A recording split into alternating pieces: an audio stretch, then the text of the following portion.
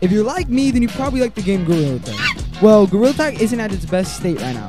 So I wanted to know the answer to the question, will Gorilla Tag be revived?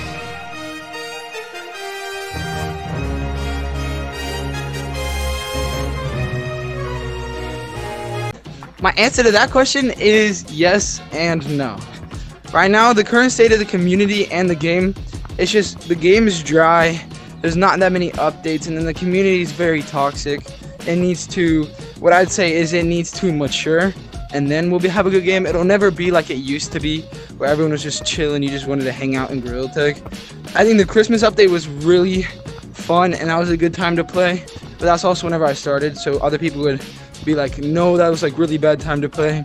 We only had a lot of players, and that's whenever like everyone's got the game. So yeah, and then also right now there's not that many updates, so the game's very dry. So I definitely think the game will be better whenever Lemon gets the updates, because the reason he is not updated is because his dad and his family just situation right now is not great.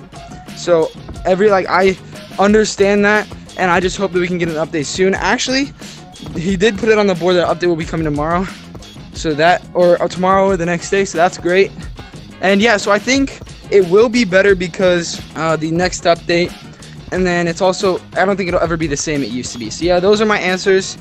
I want to hear your guys' answers down in the comments. I will be posting a new video the second the update comes out, so yeah, make sure you guys stay tuned for that. And that's gonna be it for today's video. Thank you guys so much for watching, and I'll see you guys in the next one. Peace.